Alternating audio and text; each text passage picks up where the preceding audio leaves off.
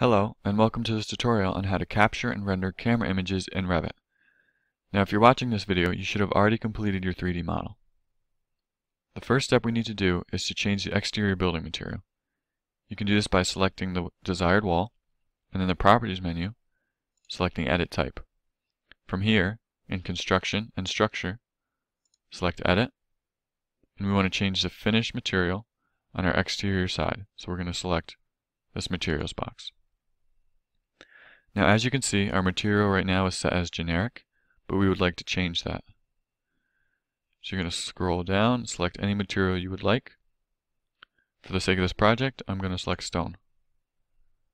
Once selected, you can hit OK and see how it's changed as your exterior material. From there, hit OK, Apply, and OK. Now that's changed. You can repeat this step for any other exterior wall.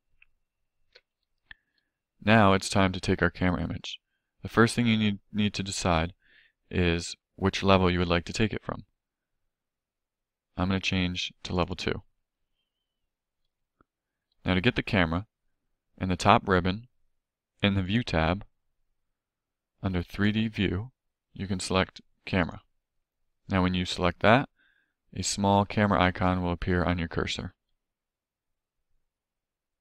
You can drag that to wherever you would like to take the image from, and then left click.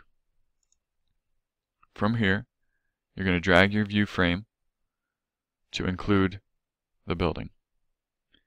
Now the further you drag it, the further you will see, so make sure you drag it far enough in order to see the building.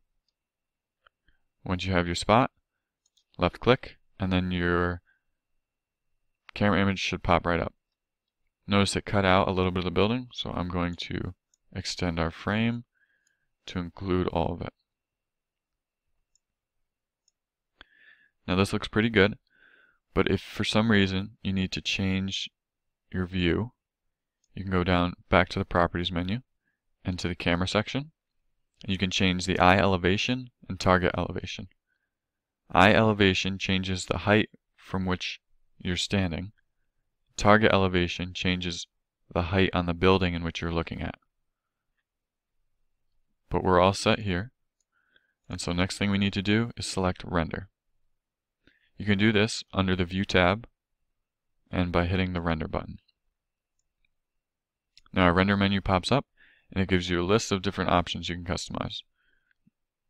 We're going to look at quality, so it gives you a list of qualities. Now the lower the quality, the faster the rendering will get done, and the higher the quality, the slower it will take. I'm going to select medium. If we go down to lighting, we can select what kind of light we would like. So for the sake of this project, I'm going to select exterior sun only, and we can also change our sun settings, and we can change our azimuth and altitude. From there, we can select our background. It gives you a list from no clouds to very cloudy. I'm going to select no clouds. Once you have your settings all set, you can then click Render. And then your rendering progress will pop up, and this gives you a percentage of how close to being done your rendering is. A medium rendering will take about 4 to 5 minutes. Once your rendering is complete, you can then adjust the exposure. These are simple things such as changing the brightness or white point. And it also includes highlights, midtones, saturation, and shadows. Once you have the final image that you would like, hit OK. Now your rendering is complete. The last thing you need to do is save it to your project. You can then save it as whatever you would like.